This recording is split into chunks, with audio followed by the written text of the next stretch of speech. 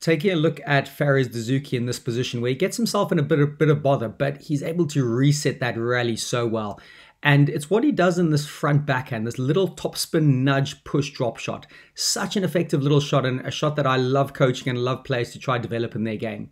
Okay, so let's have a look at what he's doing. So he hits that crosscourt and gets himself in a bit of bother, as I said. You know, relatively loose down the middle. Marwan plays a decent low volley drop, pushes it into a difficult part of the court. So Fares sees this and realizes it, and what he does is he just pushes his hand and his racket out in front of him. There's no upward part of the swing. The racket's not coming from high to low. Everything's staying low. Everything has to be reached out and directed towards the ball. He doesn't have a huge amount of time to be able to get his racket towards the ball.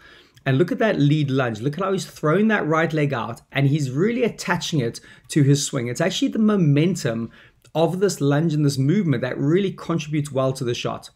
And as he gets it and as he makes contact with that ball there, look at that follow through or lack of follow through. It's just like a little nudge. The racket actually moves towards the side wall. It's like a little kind of push nudge towards the side wall, keeping the strings relatively closed. And he just rolls over there ever so slightly, just nudges and pushes it in.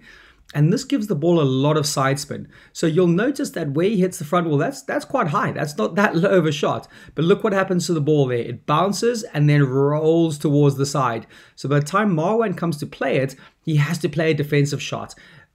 Dessouky's reset the rally from this position, which, you know, I see so many people go in there and they try to hit themselves out of trouble. Even a lob here might be slightly difficult. Look, he might have been able to lob because his racket's really low and he might have flicked his wrist. But there's a realization that there's almost no swing you can have except for this little roll, nudge, topspin type drop. And again, if you can get it well and get that little deflection and side spin on that ball hits that ground, rolls into the side and starts to glue, make it really tough for your opponent to get back. And then final thing I just want to point out is when he lunges, like I said, he's using all the momentum of his body weight to play the shot. Look at that back foot. Look at how he lets himself flex his body, moving in, letting that go, and that ball's really tight, rallies reset, and he can start again.